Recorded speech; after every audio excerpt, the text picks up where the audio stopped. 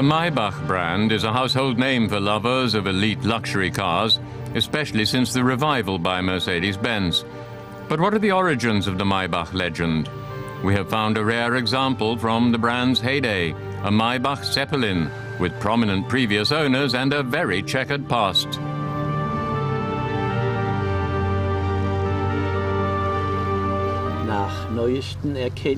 According to our latest information, the Baron von Neurath drove it, and after that von Ribbentrop. It said that this car carried the premieres at the Munich conference. Then it belonged to an American general in Paris. That's been proven. I once met the chauffeur who drove it for him. And then the engine froze out. It was stood somewhere in a frost without antifreeze. And then the Americans left it in Ravensburg in the motor pool. An art dealer bought it and in doing so saved it from being scrapped. Ein Kunsthändler hat ihn gekauft und damit vor dem Verschrotten gerettet.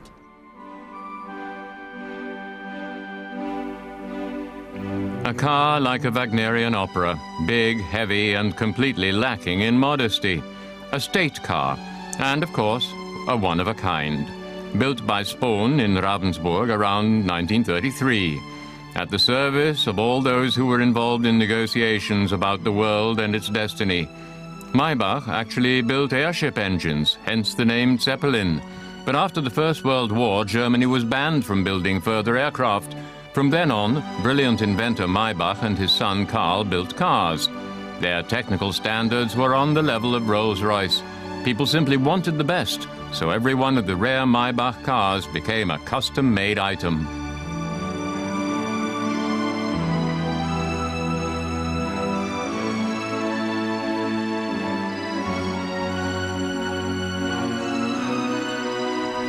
The bodywork was repaired, not restored, by Wendler in Reutlingen. They previously built Maybach bodies, and there were still old workers and one foreman who worked on Maybachs in their youth. And they contributed a great deal to the fact that the car is practically in original condition, with all the old parts preserved. The upholstery is still totally original, with the exception of the seating surface of the passenger seat. The top is new, but apart from that, everything is as it was in the year 1934, 35, 33. The comfort on the back seat is like in a very modern car, even somewhat better, as you have more space. In the driver's seat, comfort is minimal because it's very tight. Obviously, they were much slimmer back then, and perhaps shorter too. Und vielleicht auch kleiner.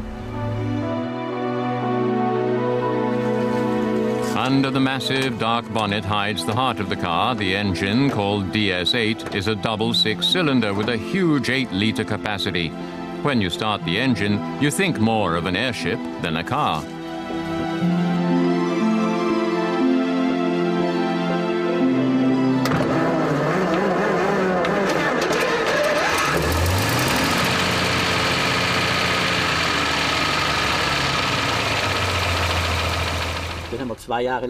Then we searched for an engine for 2 years, and we finally found the engine in Luxembourg with the operator of a go-kart track, literally in a hen house. Evidence of the hens was really still visible. I can still remember very clearly I was there with a torch looking for the engine number and came out beaming with joy and said, "It fits."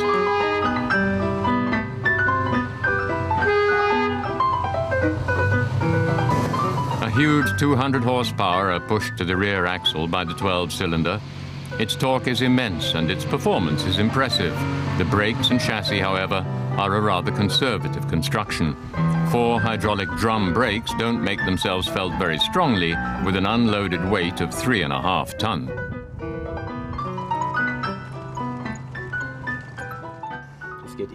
There's always the rumor that you need a heavy goods vehicle license to drive it.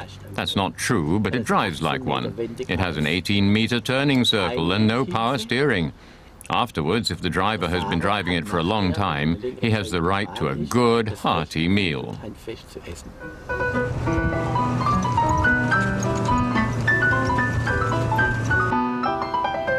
Maybach cars are one-of-a-kinds. None is the same as another.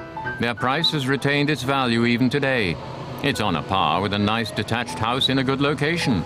The brand's elite image has not faded. Maybach fans are an insular community with no nouveau riche affectations.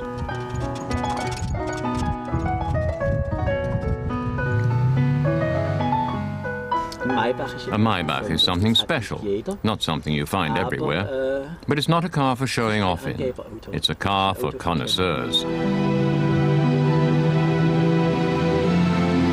Perhaps 2,400 Maybach cars were built between 1924 and 1941. Every one of them was a testament to Wilhelm Maybach. The brilliant designer helped bring success to Daimler, but would have long disappeared into oblivion if his name hadn't found its way onto a massive bonnet.